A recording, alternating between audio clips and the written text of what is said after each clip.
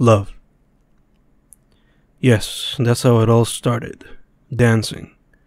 And I had always been a bit of a loner in high school. I had my friends and everything, but it wasn't like we would hang out.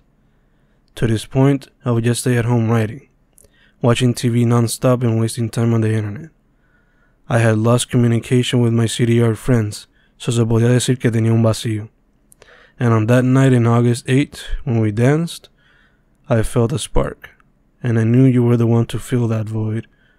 Sure, my poetria, filmmaking, and art were always there for me, but I needed a little something, and meeting you on that dance floor was the best thing that could have happened. Todo comenzó bailando como Frankie, but instead of salsa we were dancing reggaeton. And while some might find that the opposite of romantic, I say fuck that, and continue to tell the story of how we met. And if indeed we do get married and have the children we so desire, I will tell them the story too. I had told myself I would fall in love because college was going to be the next chapter in my life. And I didn't want to get bothered by anybody like many teenagers. My mind was filled with feelings, creativity, and sex. And trust me, sex occupied my brain a lot. And watching movies like American Pie, Eurotrip, and Judd Apatow Productions weren't helping me stop thinking about getting laid. So I thought college would be all about the education and the pussy.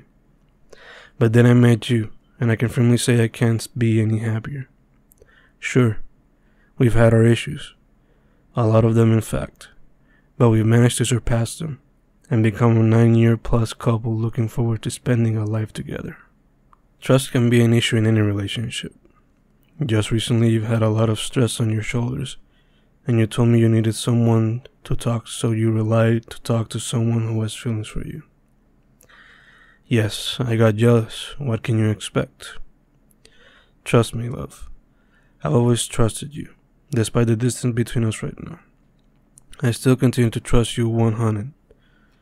But learning that you contacted this dude to have someone to talk to kinda hurt me.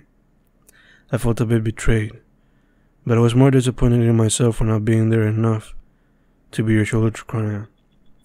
We've had this kind of issue in the past, especially in the beginning.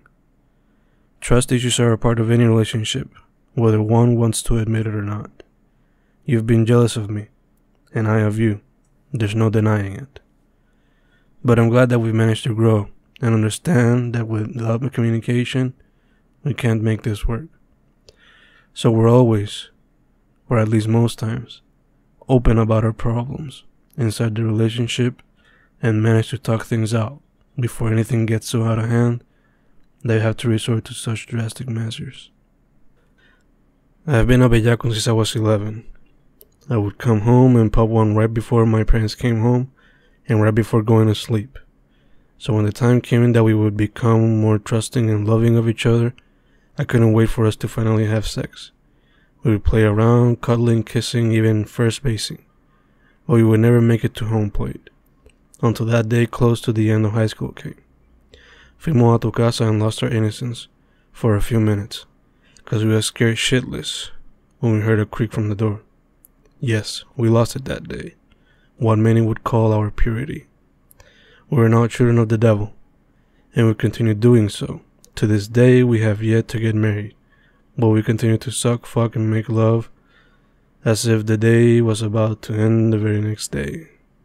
I don't know about you, hon, but I certainly do not regret it. Your flesh is something I can't live without. There's a reason why I dedicate this stanza to it. And what you do with it, when we see each other naked, we become sex fiends and become freaks of the night.